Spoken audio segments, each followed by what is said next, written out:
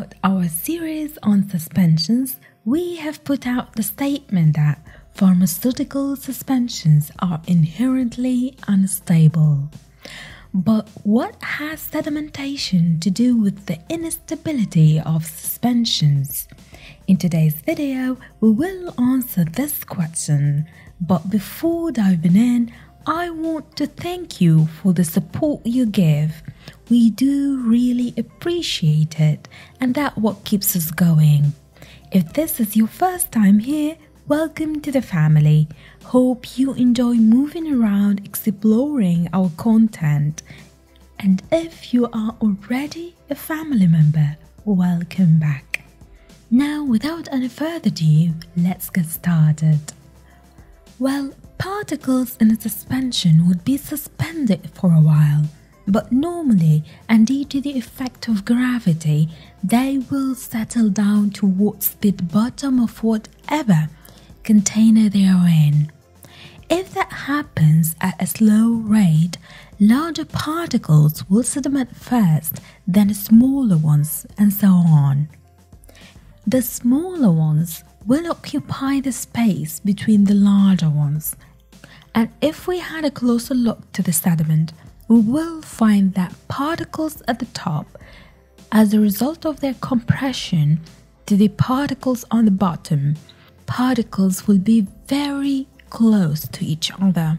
Remember, in our last video, we have talked about how proximity can lead to the very serious problem, which we termed caking, which simply means that particles interact irreversibly with each other, making it impossible for the sediment to be redispersed again upon shaking. If you would like further details about this phenomena, please refer to our last video. I will put the link to that video in the description box for you.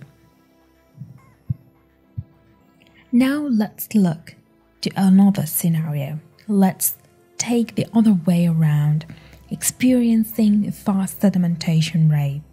If the sedimentation rate is fast, relatively fast, particles will not have the chance to have that close interaction between each other.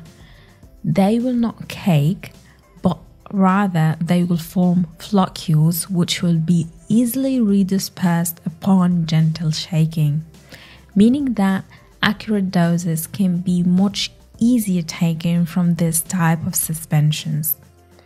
This is referred to as secondary minimum interaction result. So does that mean it's favorable to have fast sedimentation rate?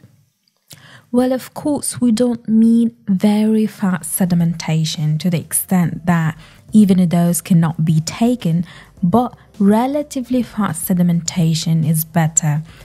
Remember, in our last video we spoke about controlled flocculation, through which we can engineer particles to reside in the secondary minimum, right? Well, one way of doing this is through controlling sedimentation, as we saw. And we can do that by a number of approaches.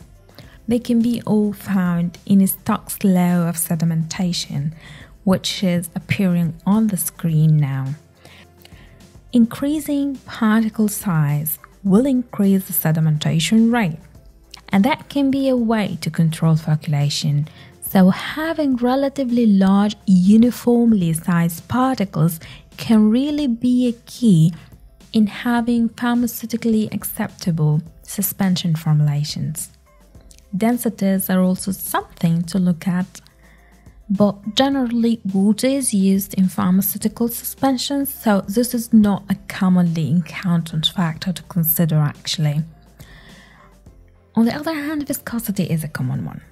Increasing viscosity will decrease the sedimentation rate. So, by manipulating the viscosity of the formulation, we can have the sufficient time to take the dose, but not too long time that can lead to slow sedimentation and the mess that comes with that. Now we're left only with the gravity, and this is something we cannot control. So the main factors we can play with to control sedimentation, according to Stokes' law, are the particle size, the densities of the suspended particles in the suspension medium, and finally the viscosity of the formulation. This is it for today. If you enjoyed this video, share it with your friends you know who are interested in this topic. And as always, stay fabulous wherever you are.